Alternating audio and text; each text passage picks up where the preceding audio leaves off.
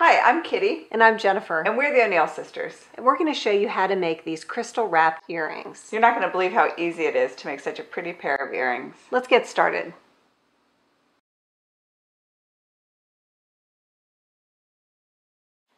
Here are the tools and materials you need to make crystal wrapped earrings. For tools, you only need one tool, and that's wire cutters. Then you need 2 hoop earrings. These are from a craft store, but you could also get them at a department store. And you need bicone crystal beads. These are faceted bicone crystals by Swarovski. We like Swarovski because they're very light and faceted and glamorous. And these are 3 millimeters in size. We need 14 per earring for our hoops, but if your hoops are bigger, you might need more bicones. So be sure to adjust your amount based on the size of your hoops. And then finally, we need wire. And this is silver-plated wire from the craft store. You could also get it at your local bead shop. It's different from bead stringing wire. This is plain old wire. It's 26 gauge, and that's important because that tells us how thin the wire is. The higher the number, the thinner the gauge. The lower the number, the thicker. So this ring is probably 14 gauge. We want 26 gauge. It's very thin, and as it says here on the package, it's ideal for wire wrapping.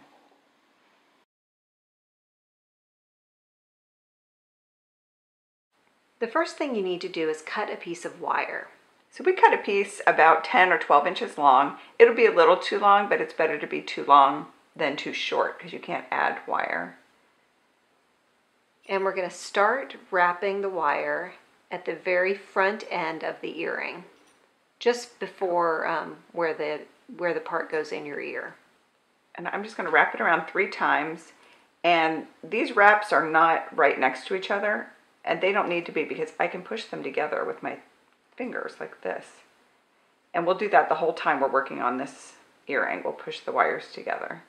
And this big tail here we're going to trim off at the end. So I've got that wrapped around 3 times, and I'm going to feed on a bicone onto the end of the wire. We chose bicone crystal beads because they have the little flat side that sits nicely up against the wire of the hoop. So that's the bicone is sitting there. I'm going to hold it in place, and then I'm just going to take the wire. I'm going to go into the hoop 2 times, 1, 2, and then I can just push the bicone into place where I want it and add another bead after that. So there are 2 wraps between each of the bicones. And this one's sitting just the same way where the flat side is up against the earring. And then I go around it 2 times. 1, 2. Buckle my shoe. The bicones look like they're sticking up a little bit, but once you get all of them in place, they end up making like a sort of smooth edge. They're not sticking out. They're marching in a line. Exactly. So here's the 3rd one. And I push that up against the earring hoop, and then I go around twice, 1, 2. And now I can start pushing this back up to the beginning of the earring, the front part of the earring. And I can push these closer together to make more room. See how the wires go close together when I push them? It's very flexible wire.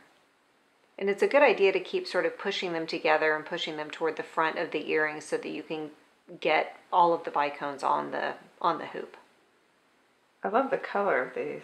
Oh, it's so pretty. I love the contrast of that blue against the silver. And you could do all kinds of different bead choices with this kind of earring. You could do a plain crystal, just sort of as an everyday earring. Or you could choose faceted bicone crystal AB beads. And the crystal AB is like that aurora borealis rainbow. Kind of the oil slick look. When you put them in the light, the colors show up. Those would be great for a bridal party, like bridesmaid's gift. That's a good idea. And they're really fast. You can see I'm almost done with one of these. So it's a good gift pair of earrings because it looks pretty. It looks harder than it is. It'd be fun to do a color merge, like an ombre pair, just because that's so trendy right now. Start at the front with like a light white crystal and do a couple in that color, and then go on to a light gray, and then a slightly darker gray, and all the way to black. That'd be cool. There are lots of options. You can mix up the colors of the metal. You could do copper, metal. You could do silver. You could do gold, and then you can mix up all the colors of the Swarovski crystals. They're so pretty.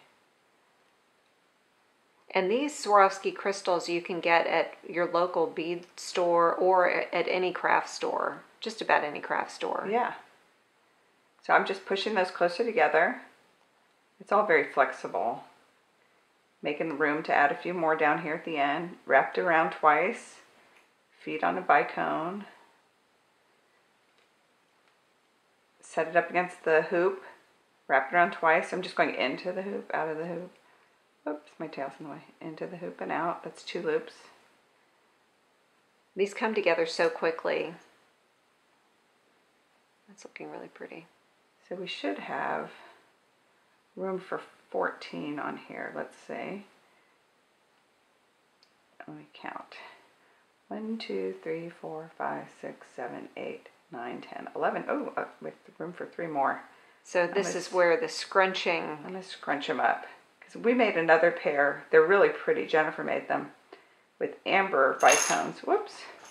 And that pair was the same size and took 14 crystals. So. And they're pretty when they're really close together like that. This wire it's so nice that it's so flexible because there's really, you know, lots of room for making mistakes or scrunching things up, you can or mush things around. So I'll push those a little bit closer together. And not much of the wire shows.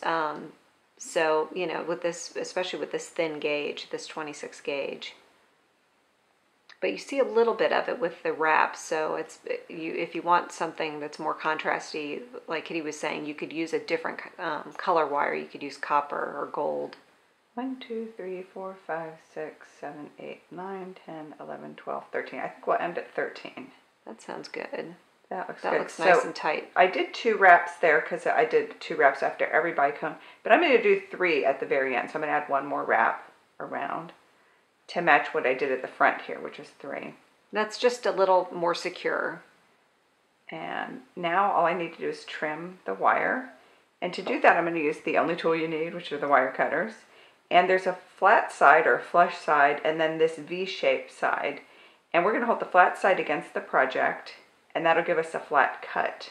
Whereas if we cut with the V side, we would get a pointy piece of wire, and that could be painful.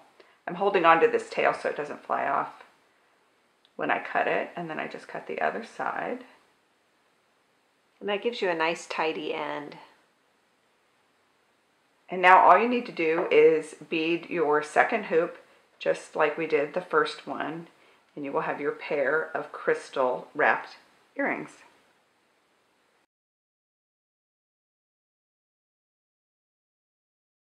Our earrings are all finished. And they are so sparkly. Now you can make your own crystal wrapped earrings.